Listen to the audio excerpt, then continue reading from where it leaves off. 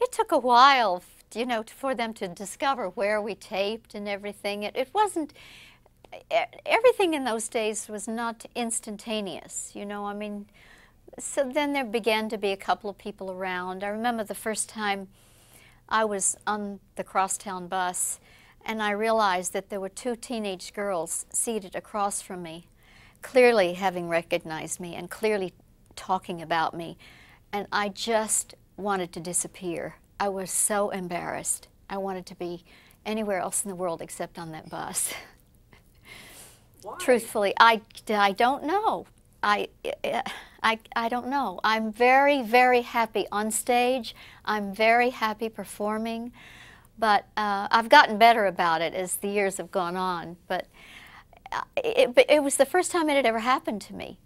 And even in recent years, people have approached me on buses and things, and I said, "How did you recognize me?" And they said, "Well, you know, by your face, basically, we know who you are." Which, I mean, it's years and years and years later, so at this point it's rather flattering, but then I couldn't handle it at all. That I would go home to my hometown in Oklahoma and there would be, you know, the little girls from next door would want my autograph or something, or want their picture taken with me, and I was the same person, you know. I hadn't done anything differently. I was an actress, you know, that's just what I did. Mm-hmm. My reaction to, for instance, fan mail, which I frequently got because, as I said, I was the most 60s character. I would get letters from young women, girls, saying, "I love Carol and I want to be exactly like you. I wish I looked like you." I thought, this is the saddest thing I've ever heard in my life. You know, I thought, I wanted to give them something that made them feel unique. You know, to me it was a very sad thing to say to someone, and I actually had one person say, I've always wanted to be you.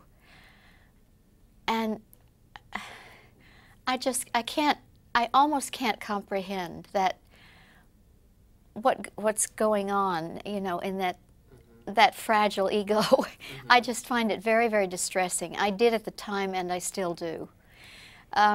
Now, of course, the fans are older. I had actually never comprehended why the show was frightening. And yet, one day, we had a segment, or ran several episodes, wherein a severed head was being carried around in a glass case. Now, every once in a while, the actor playing, it was basically a mask, but every once in a while, an actor whose mask it was, whose death mask it was, would poke his head up through the table and have the glass case put over him, and you would see his eyes open. Now, I didn't think much about it until I saw it on camera one day, and it scared me to death. It was this, because I knew it was a severed head, and suddenly the eyes opened, and I thought, no wonder they're frightened. No wonder their moms don't want them to watch this show. This is terrifying. So but this was very, very late on. But that was the first time I realized, yeah, this is really scary. Because you know, we were on the set, it was laughs and jokes, and Louis Edmonds would, particularly with Alexandra and me, Louis Edmonds was just impossible. He would make jokes, he would preen, you know, he would be his incredible, charming self, but he would get so far out there that Alexandra and I, at least twice that I can definitely recall, on a taping, had to turn our backs to the camera. We were shaking with laughter. Louis was just, he just had us in hysterics. So this was kind of the side I was seeing.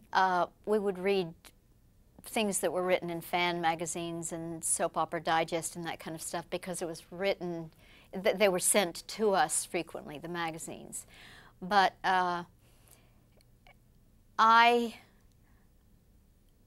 don't remember Now again, this is my personal recollection. I do not remember thinking at that time, wow, I am a part of history. People have said that in past years. I never remember having thought that. I thought this is a really difficult show to do because we don't stop. It's long days.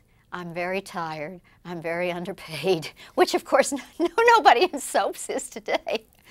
But no, I don't, it was a job. That's a terribly plebeian way to look at it, but all I ever wanted as an actor was a job.